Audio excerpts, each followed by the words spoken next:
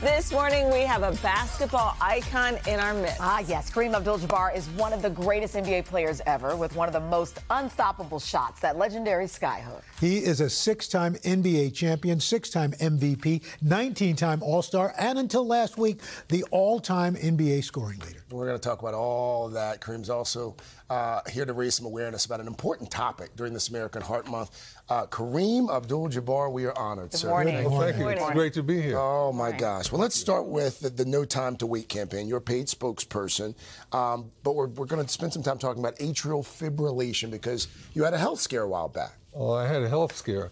I was traveling in Europe with my son and had, shortness of breath, fatigue. I had no energy, and I was worried about it, but it wasn't consistent. Okay. It would come and go. And I thought, hey, I've been in shape all my life. Right. Yeah. This it's not going to infect me like that. Yeah. I get back home. I'm at the Dodger game, and I'm sitting in the sun, and the sun is whipping me, and I don't have the strength to stand up. Oh, wow. My goodness. Yeah, and my breathing was heavy. They had to help me out to my car. While I was going past the trophy case, I collapsed against it. Oh, my goodness. It was rough, and I didn't know what was going on. Yeah. That was the whole problem. I didn't understand what was happening. They took me straight to the hospital, and they told me about how my condition was called atrial fibrillation. It affects your heart, and it increases your probability of having a stroke by a factor of 5. Wow. Wow. And it can kill you. Yeah. But if you don't know about it and just let it run on and run on, Thank you're God going to have a bad day. You caught it early. So how are you What's your feeling message? now? Yeah. My message is go get checked. Go to the hospital. Bristol Myers, Pfizer, they have a program, No Time to Wait. They're looking for people who are waiting. Don't wait. Yeah. Go get checked. Absolutely. Right. That's an Go important get message. checked. Can we talk basketball for a moment? Last week, LeBron James broke your NBA scoring record, which you held for more than 38 years. And my heart just lifted. We were wondering if you were going to be there. And then when we all saw you there on the side, we thought it was so special. Take me back. What was that experience like for you? Well, it was a special moment for me because when I set the record, Wilt wasn't there. Wilt had something to do. So we were in Las Vegas. So, Wilt lives in Los Angeles. He couldn't make it.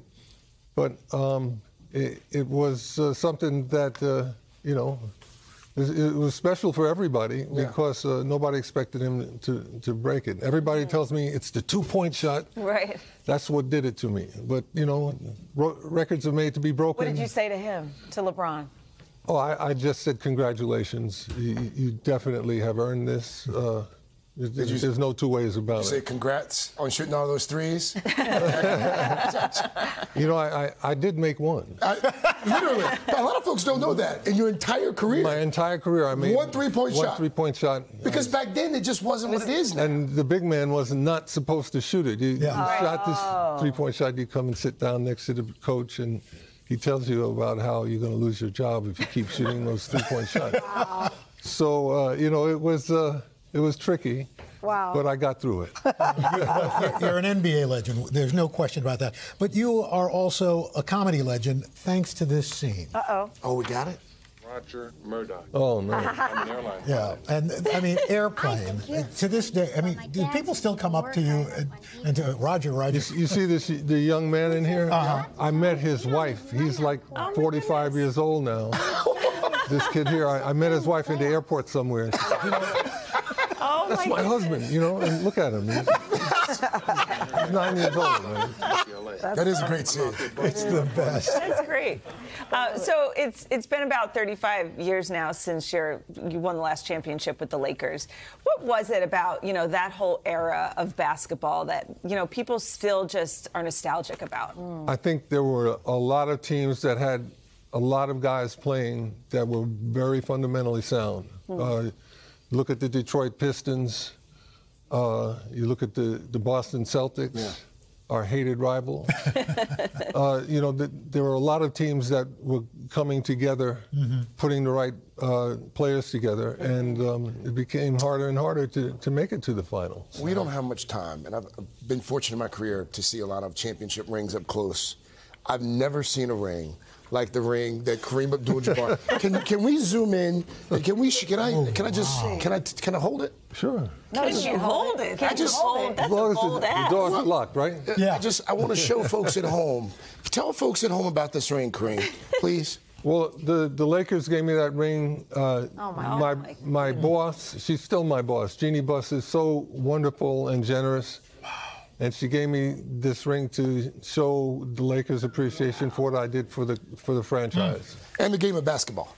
In the game of basketball, Absolutely. of course. Wow. But I always took that for granted. Oh, it's the heaviest ring I've ever felt. Amazing. An honor. Thank you. Thank you. Thank you, Kareem Abdul-Jabbar. Thank you so much for being Be here. well, sir. Nice visiting with you. Thank you. Sir.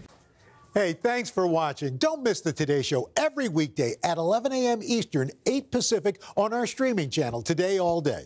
To watch, head to today.com/allday or click the link right here.